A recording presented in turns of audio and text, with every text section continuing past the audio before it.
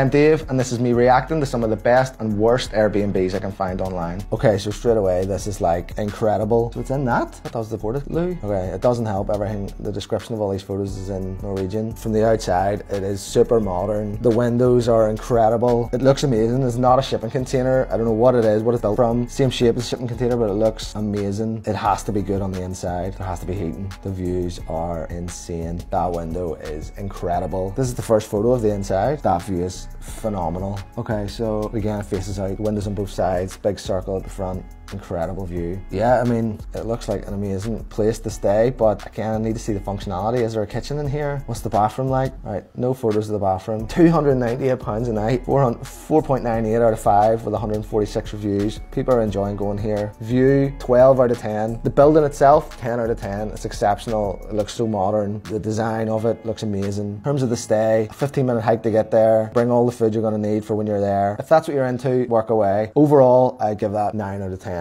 It's exceptional. £298 a night though, I don't know. If you've ever stayed in any shithole Airbnbs, send me the link and I'll do a review.